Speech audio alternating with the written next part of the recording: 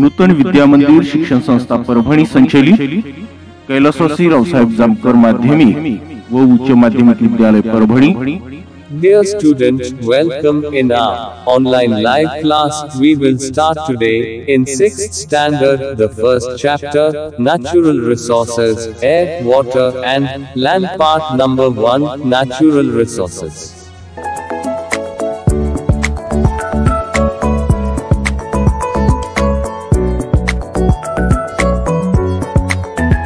Natural Resources. Natural resources. Today we are going to learn about natural resources. नैसर्गिक संसाधने. आज आपण नैसर्गिक संसाधनाविषयी माहिती घेणार आहोत.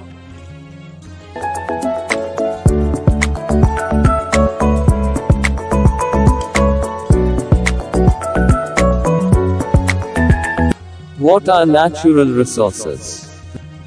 नैसर्गिक संसाधने म्हणजे काय?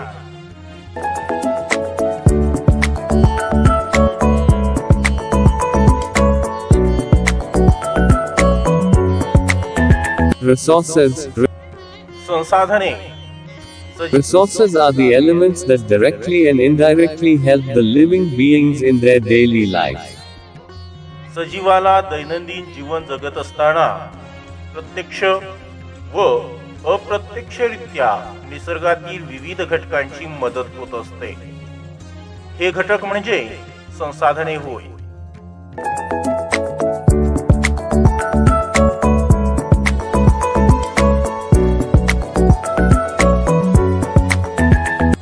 Natural resources. नैसर्गिक संसाधने.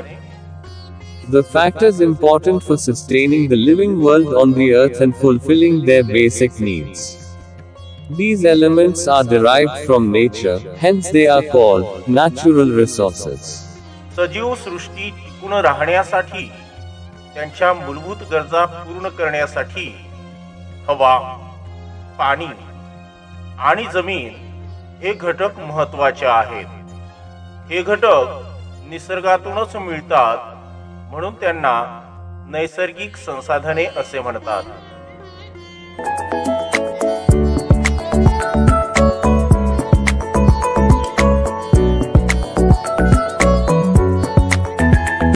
Air, water and land are most essential elements for every living thing. हवा, पाणी आणि जमीन हे घटक प्रत्येक सजीव प्राण्यांना अत्यंत गरजेचे आहेत. Without those elements, we cannot think of living things. या घटकांशिवाय सजीव सृष्टीचा आपण विचारच करू शकत नाहीत.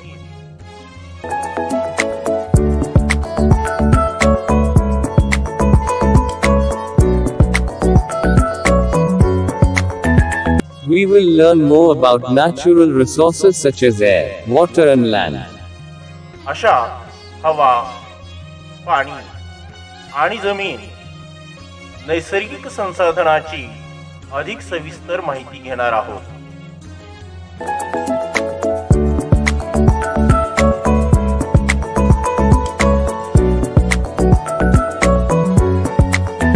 Look at this picture. हे चित्र पहा. This picture shows birds flying in the sky. या चित्रात आकाशात पक्षी उडताना दिसत आहेत.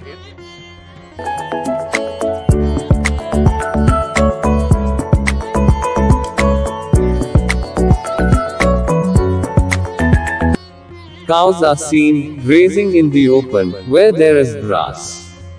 गाई मोकळ्या जागेवर जेथे गवत आहे तेथे चरताना दिसतात.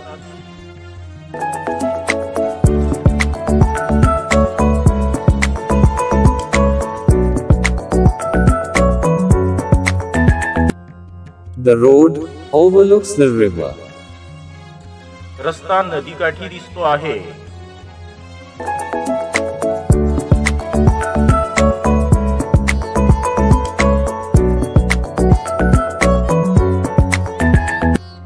The river flows downhill from the top of the hill and it is at the foothill of the mountain. नदी डोंगर माथ्यावरून उताराकडे वाहते आहे आणि ती डोंगराच्या पायथ्याशी आहे.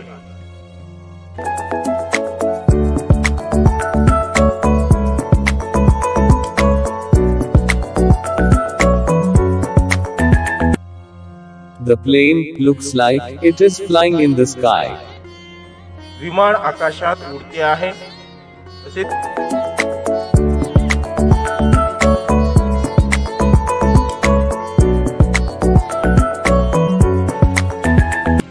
A fish is seen in the water, it cannot live without water. पाण्यामध्ये मासा दिसत आहे, तो पाण्याशिवाय जगूच शकत नाही.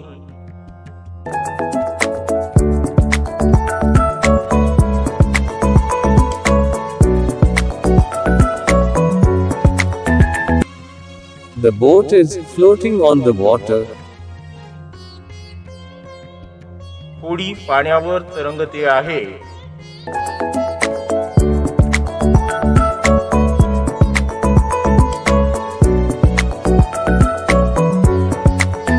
If you observe this picture, you can see that या चित्राचे निरीक्षण केले असता आपल्याला असे लक्षात येते की some of the things in this picture are in the air, that means in the sky.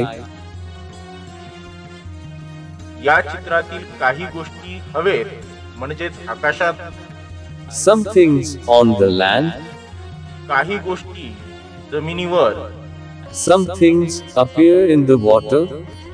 काही गोष्टी पाण्यात दिसून येतात. That is, we can say that all the elements on earth are related to air, water and land. म्हणजेच आपल्याला असे म्हणता येईल की पृथ्वीवरील सर्व घटक हवा, पाणी आणि जमीन यांच्याशी संबंधित आहेत.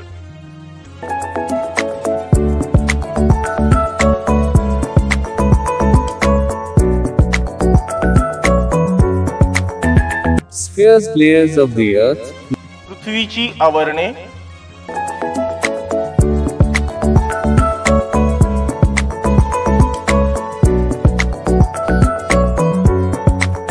Now tell me, what is a sphere? आता मला सांगा आवरण म्हणजे काय? Spheres means cover or layer. कवच. Then what is a cover? The cover or layer that surrounds a substance is called a sphere. एखाद्या पदार्थाभोवती संरक्षणासाठी जे कवच असते त्याला आवरण म्हणतात.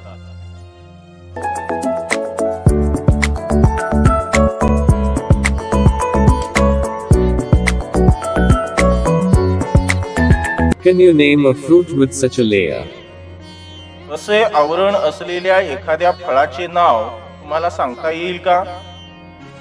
Coconut, नारळ, almond, बदाम, walnut. अक्रोड.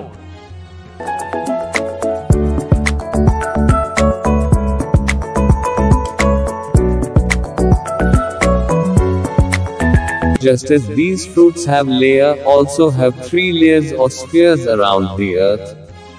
या फळांना जशी आवरणे असतात तसेच पृथ्वी भोवतीही 3 आवरणे असतात. Of these, यापैकी air is called atmosphere, हवेला वातावरण, water is called hydrosphere, पाण्याला जलावरण and land is called lithosphere. आणि जमिनीला शिलावरण.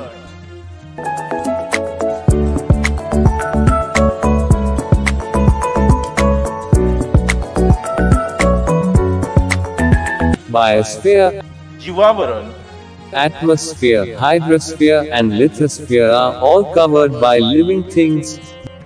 वातावरण, जलावरण आणि शिलावरण या तिन्ही आवरणामध्ये सजीवांचा वावर असतो.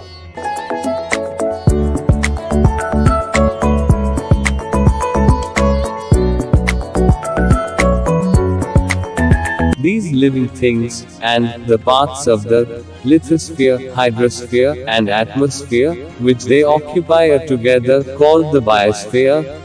सजीवांनी शिलावरण, जलावरण आणि वातावरणातील जो भाग व्यापलेला असतो त्याला जीवावरण असे म्हणतात. These spheres have formed on the earth naturally. आवरणे निसर्गातच निर्माण झालेली असतात. Constituents of biosphere. Animals and plants.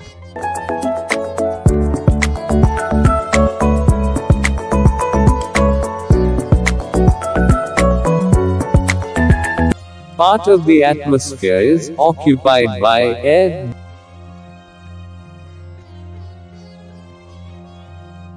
वातावरणाचा भाग हवेने व्यापलेला आहे.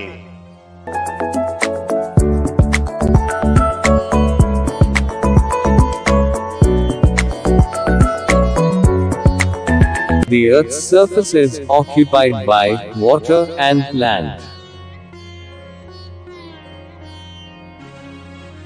पृथ्वीचा पृष्ठभाग पाणी आणि जमीन यांनी व्यापलेला आहे.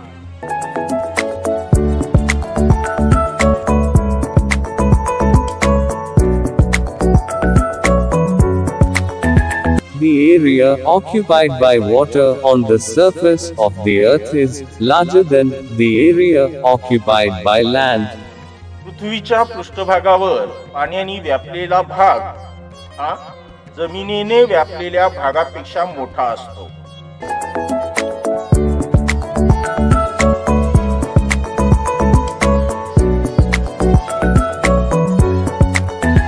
How to it? ते कसे? This will be noticed from this figure. हे आपल्याला आकृतीवरून लक्षात येईल. In this figure shows the proportion of land and water on the earth's surface. या आकृतीमध्ये पृथ्वीवरील जमीन व पाण्याचे प्रमाण दर्शवले आहे. The water proportion of the earth is 71%. पृथ्वीवरील पाण्याचे प्रमाण 71% and that of the land proportion is 29%. तर जमिनीचे प्रमाण 29% आहे. That means the earth has 71% of the total water and 29% of the land. म्हणजे पृथ्वीवर एकूण 71% पाणी आणि 29% जमीन आहे.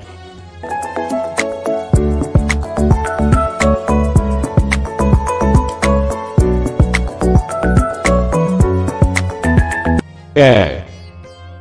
Air.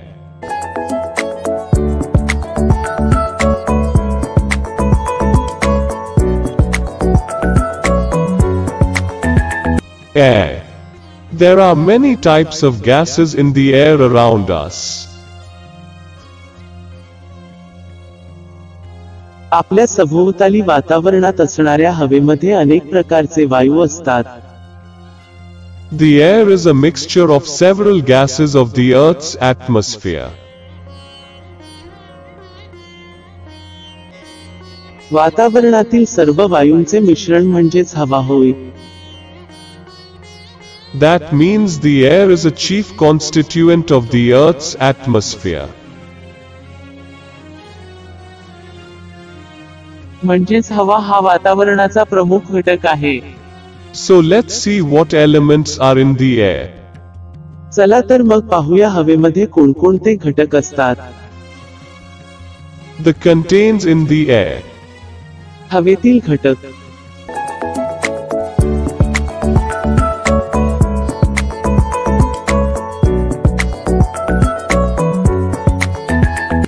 One. Gases. वायू. Gases such as nitrogen, oxygen, carbon dioxide, nitrogen dioxide, sulfur dioxide. Nitrogen, oxygen, carbon dioxide, nitrogen dioxide, sulphur dioxide. 2. Inert gases. निष्क्रिय वायू. Inert gases such as argon, helium, neon, krypton, xenon, and radon. 3. Other inclusions. इतर घटक. Other inclusions such as water vapor, बाष्प, smoke, धूर, fog, धुके, smog, soot. धुरके. What is the atmosphere? वातावरण म्हणजे काय?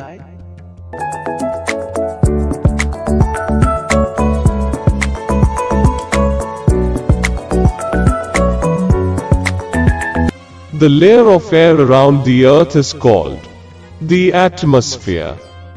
पृथ्वीभोवती असणाऱ्या हवेच्या आवरणाला वातावरण म्हणतात. What are the 5 layers of the atmosphere? वातावरणाचे 5 थर कोणते?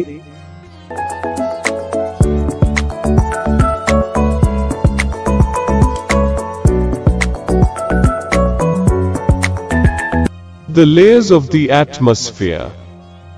वातावरणाचे थर. There are 5 layers of atmosphere. वातावरणाचे 5 थर आहेत. 1. Troposphere. तपांबर. 2. Stratosphere. स्थितांबर. 3. Mesosphere. दलांबर. 4. Ionosphere. आयनांबर. 5. Exosphere. बाह्यांबर.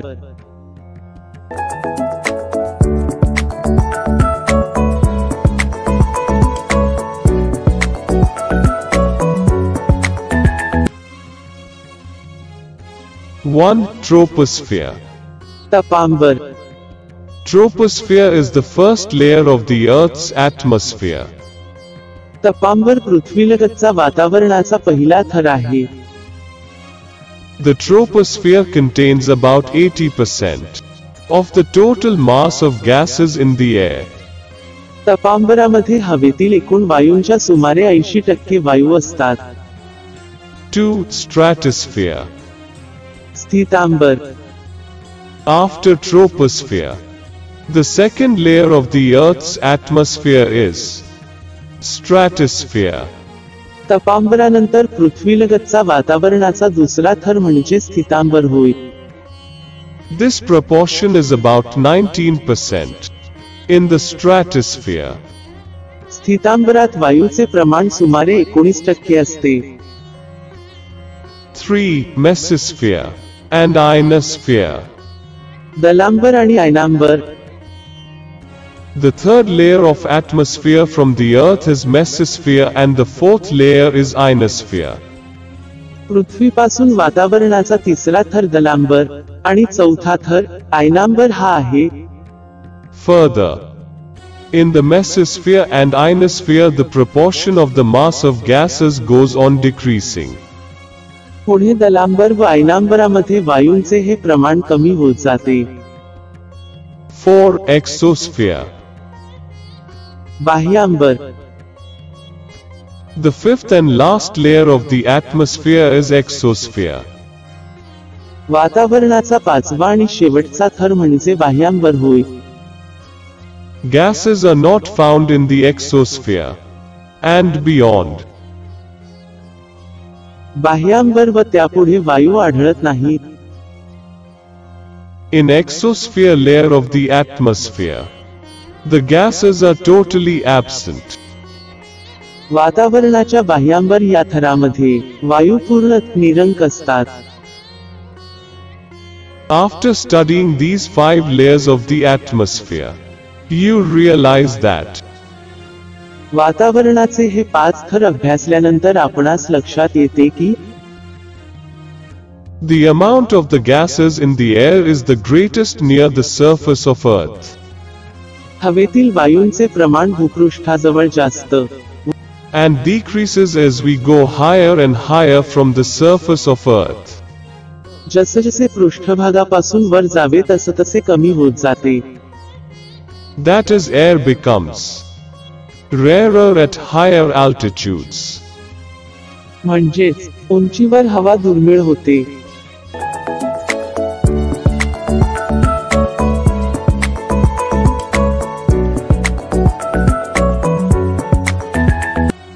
As we have seen before, air is a mixture of many gases. यापूर्वी आपण अभ्यासले की हवा हे अनेक वायूंचे मिश्रण आहे. So, let us now understand the proportions of gases in the air. चला तर मग आता आपण हवेमध्ये कोणत्या वायूंचे किती प्रमाण आहे हे समजून घेऊया. Proportions of the various gases in the air. हवेतील विविध घटकांचे प्रमाण.